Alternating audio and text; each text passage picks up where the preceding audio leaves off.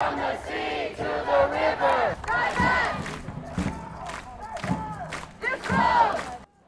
A loud and large demonstration in the heart of Midtown wrapped up just about 90 minutes ago. Unlike what we saw over the weekend at Washington University, there were no arrests reported on the campus of St. Louis University tonight. While there were no reports of physical violence and unrest at tonight's march and rally, there were anti-Semitic chants. We have live team coverage tonight of both sides of this growing conflict. We start with Robert Townsend, who talked with some of the hundreds of protesters.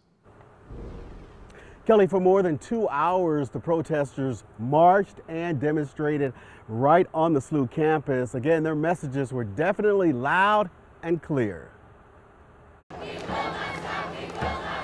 It was a non-violent pro-Palestinian protest that initially attracted about 24 people. But in just 30 minutes, a sea of St. Louis University students packed the steps and the grounds by the SLU clock tower. This is community. This is what solidarity looks like.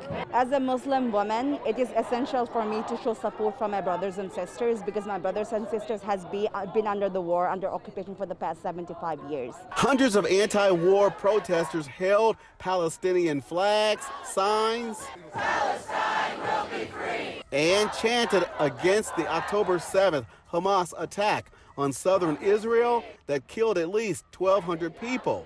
Alam Jaber is a PhD SLU student. I believe in the liberation of Palestine. I believe in the liberation from occupation all across the world. It is of utmost importance, and that's why I'm here. The group Occupy SLU Coalition organized the event that also attracted dozens of parents, their children, and St. Louisans like Michael Berg. It's just a horror that doesn't have to happen.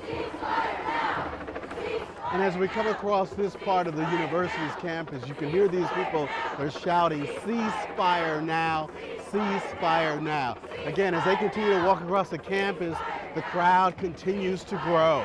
They trekked to a popular fountain area near Grand and Lindell, down the street from the Fox Theater. Minutes later, the protesters marched back to the middle of campus where they sat in a circle, blocked traffic, and kept spreading their messages. Silence is violence. As armed officers from SLU's Department of Public Safety kept an eye out. We need to come together and say we don't want this to continue.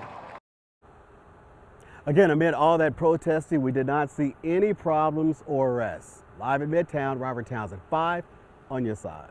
Protest